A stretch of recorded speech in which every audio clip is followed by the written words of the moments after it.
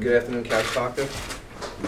Yeah, you can send me an email if you want to make an appointment for the day of the move. Armed with screwdrivers, drills, and a team of guys, Sal Giangrande makes a living out of solving a problem many New Yorkers face. What we have here is a customer who was moving out, needed the couch to be disassembled in order to get out.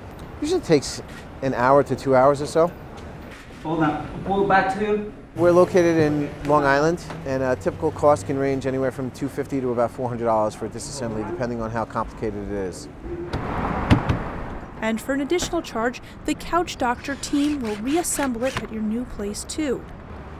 Giangrande estimates he rescues 3 to 4 sofas a day, 5 to 6 days a week, and his is not the only busy couch rescue company. There are at least 3 others in the city. One note of caution, Giangrande advises customers who are on the squeamish side not to watch the process too closely. People in New York move day to day, and what fit in one apartment, when they move to another department, there are all different dimensions. So what they had in point A gets to point B and it doesn't fit, they call me in a panic. And like a good surgeon, he is always on call.